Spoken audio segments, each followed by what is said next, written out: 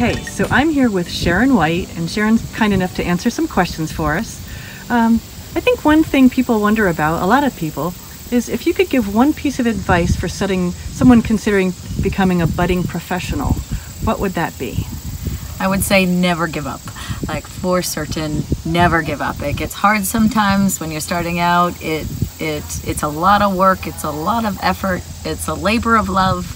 You're not going to get rich, but you're going to be real happy, right? There's nothing better than hard work and to accomplish something and to produce an event horse and to help people learn to event. And there's so many avenues you can go down with eventing, and it is so satisfying and rewarding, but you have to stick it out because the hard times are hard and there's a lot of them, and it makes the good times really nice and rewarding, and it is really a sense of accomplishment. Thank you.